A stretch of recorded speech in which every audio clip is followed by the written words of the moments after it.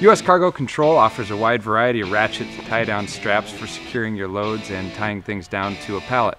Today I'm going to show you how to thread an endless ratchet strap. The first thing to do is feed the webbing through the pallet from front to back. Next, take the loose end of the webbing and run it over the pallet and back to the ratchet. Feed the webbing through the mandrel on the ratchet. Put corner protectors in place to protect the cargo from being crushed. Hold the strap straight and ratchet until the webbing is nice and tight. Lock the handle into place and secure excess webbing.